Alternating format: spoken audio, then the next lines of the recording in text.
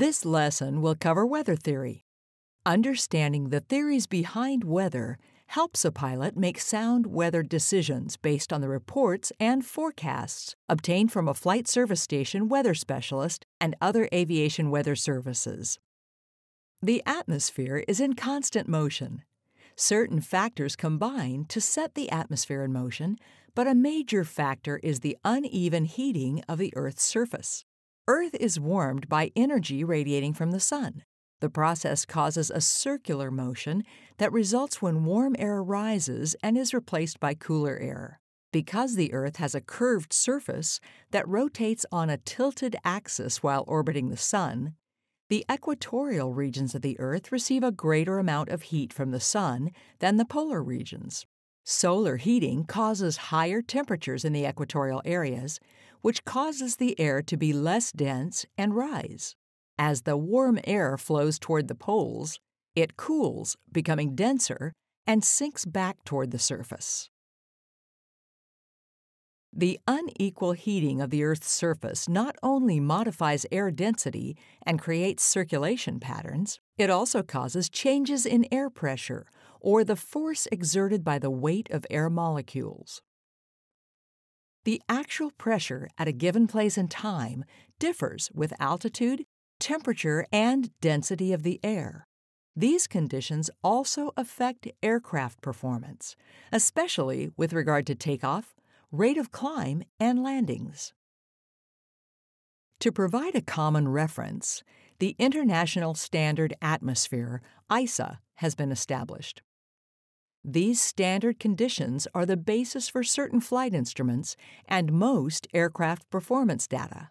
Standard sea level pressure is defined as 29.92 inches of mercury, and a standard temperature of 59 degrees Fahrenheit, 15 degrees Celsius.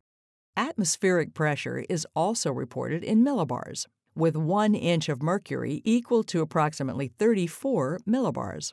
Standard sea level pressure is 1013.2 millibars. Typical millibar pressure readings range from 950 to 1040 millibars. Since weather stations are located around the globe, all local barometric pressure readings are converted to a sea level pressure to provide a standard for records and reports.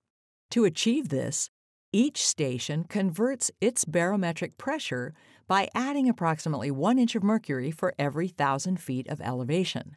For example, as shown above, a station at 5,000 feet above sea level, with a reading of 24.92 inches of mercury, reports a sea level pressure reading of 2992 inches of mercury.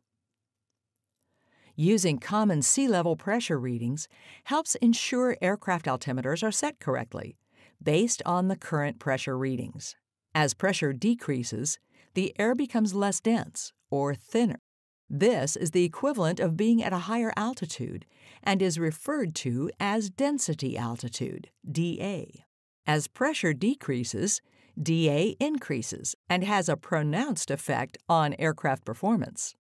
The resulting uneven heating of the air creates small areas of local circulation called convective currents. Convective currents cause the bumpy, turbulent air sometimes experienced when flying at lower altitudes during warmer weather.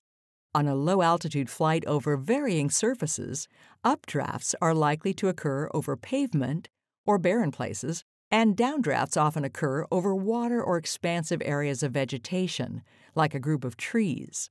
This same condition is even more noticeable when flying in mountainous regions. As shown above, while the wind flows smoothly up the windward side of the mountain, and the upward currents help to carry an aircraft over the peak of the mountain, the wind on the leeward side does not act in a similar manner.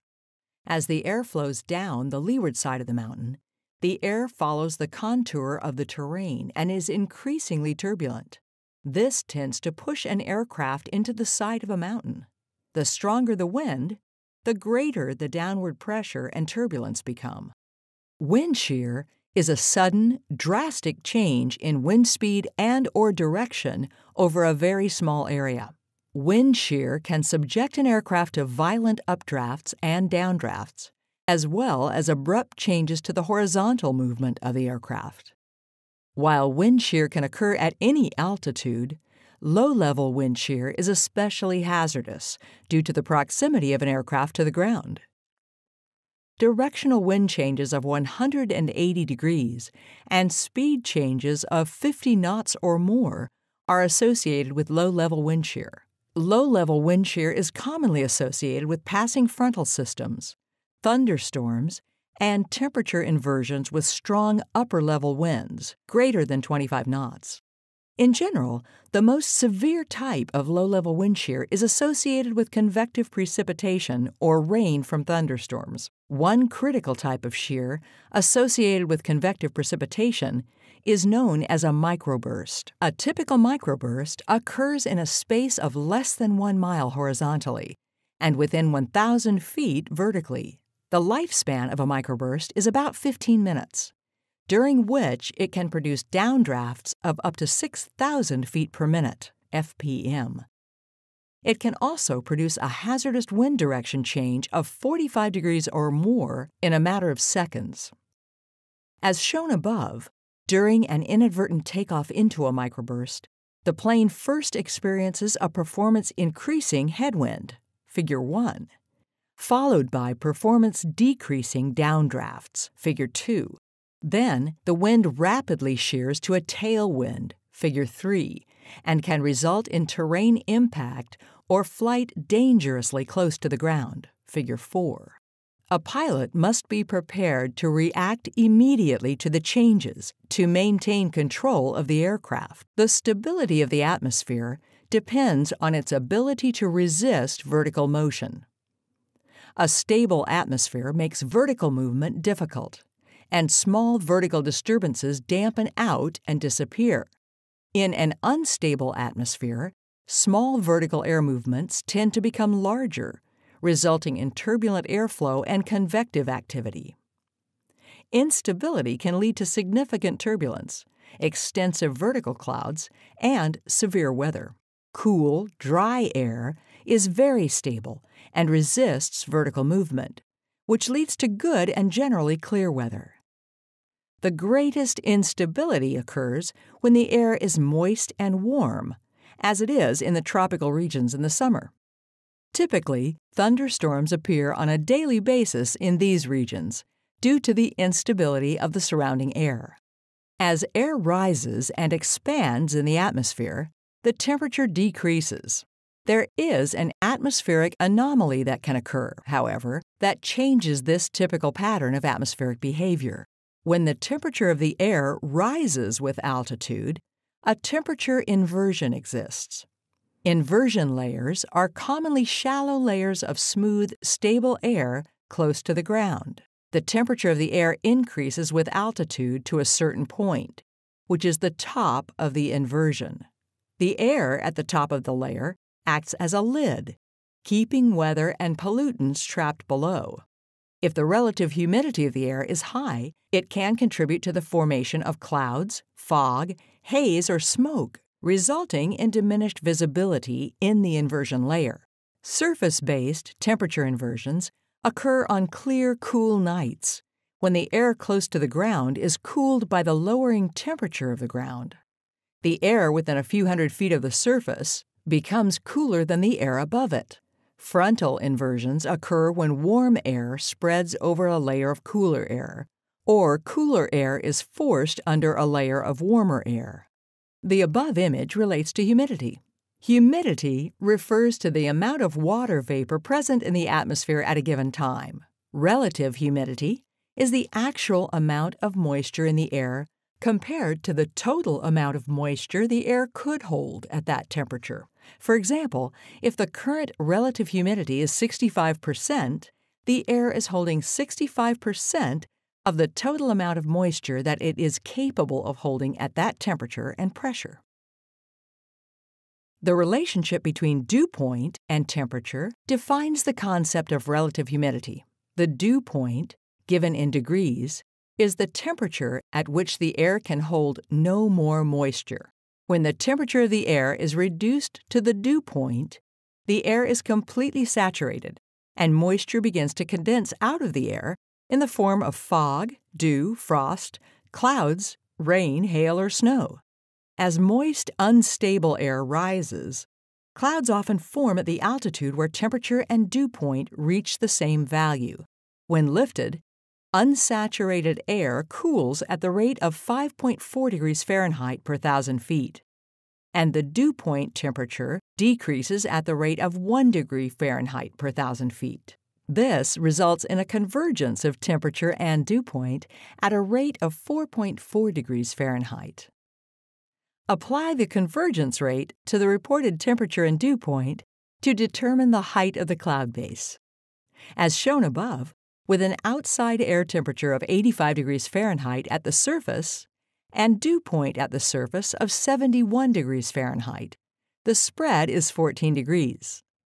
Divide the temperature-dew point spread by the convergence rate of 4.4 degrees Fahrenheit and multiply by 1,000 to determine the approximate height of the cloud base. If air reaches the saturation point while temperature and dew point are close together, it is highly likely that fog, low clouds, and precipitation will form. There are 4 methods by which air can reach the complete saturation point. First, when warm air moves over a cold surface, the air temperature drops and reaches the saturation point. Second, the saturation point may be reached when cold air and warm air mix. Third, when air cools at night through contact with the cooler ground, air reaches its saturation point. The fourth method occurs when air is lifted or is forced upward in the atmosphere. On cool, calm nights, the temperature of the ground and objects on the surface can cause temperatures of the surrounding air to drop below the dew point. When this occurs, the moisture in the air condenses and deposits itself on the ground, buildings, and other objects like cars and aircraft.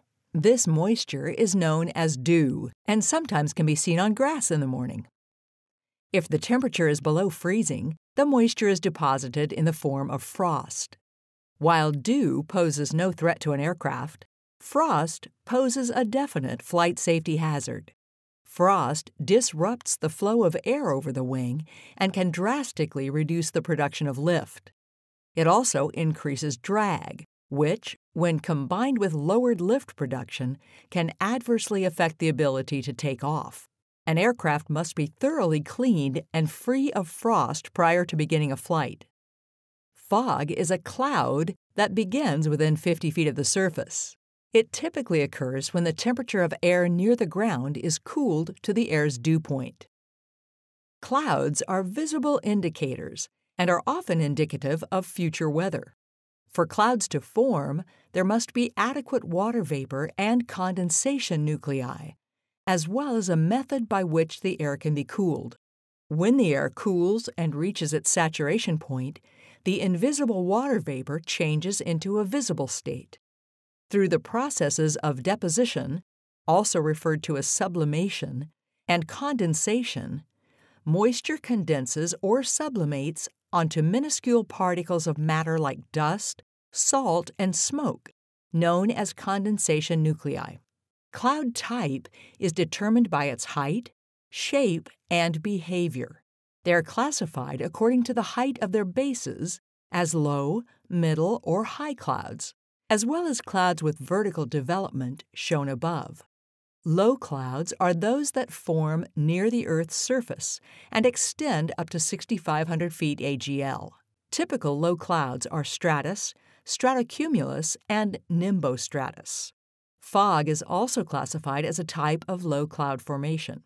Clouds in this family create low ceilings, hamper visibility, and can change rapidly.